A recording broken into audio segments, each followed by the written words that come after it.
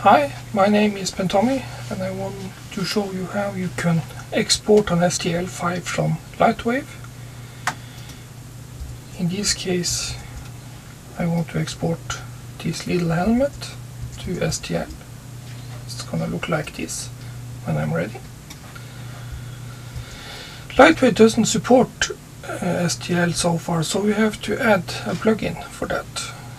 And if you go to chromecode.com, and here you will find an STL plugin.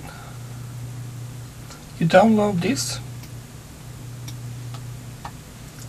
and you unzip it, and you will find these two files. You have to copy this into your application folder. This is Norwegian, so it's called programmer, but in your case probably called application. Here you will find your new tech folder. You open this and you take the Lightwave you use, in this case Lightwave 11. In this folder you have a folder named support and plugins, input and output. You copy your STL plugins into this folder. I have already done this, so it's laying here already. The next thing you need to do is go to Modeller and go to Utilities and add plugins. Here you browsing to your plugins and you press open. When this is done, you just click done. Now you should see STL export and import in your additional folder here, like this. But the object is not ready to be exported. I choose a sub-patched object to show you some things you need to be aware of before you export it. If you export this object, it's gonna look like this, and that's not what you want, I assume.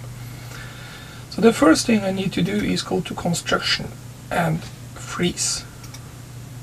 This is going to make the subpatch to a lot of polygons. Personally, I like this to be triple polygons, so I also go to multiply and triple.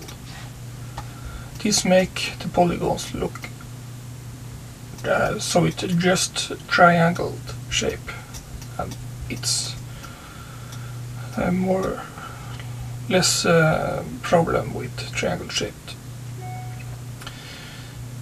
In many cases you have to change the scale of your object. I use uprint, and in this case I have to scale this a lot. It's 1000 times.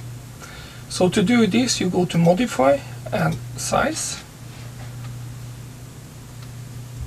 and I bring in the numeric panel. So in my case I need to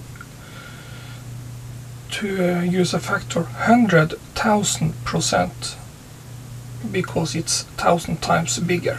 In your case it may be something else. In this case I'm just leaving it as it is. You press apply when you're ready. Before you export this file, I strongly recommend you that you save it, of course, but you also need to be sure that symmetry is turned off. In other case it will make some problems for you. Now you're ready for exporting, and to do that you go to Utilities and Additionals, and you go to STL export. You need to browse where you want this file to be. In this case I made a folder in STL files. There is a little bug in these programs. You need to add another slash before the name of the file. Otherwise it will put the files outside this folder and name it the whole name STL files helmet. When this is done, you click OK.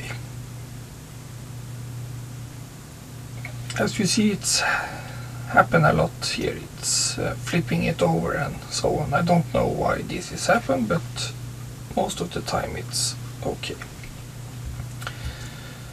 Now I'm going to Finder and see if I can find my STL files.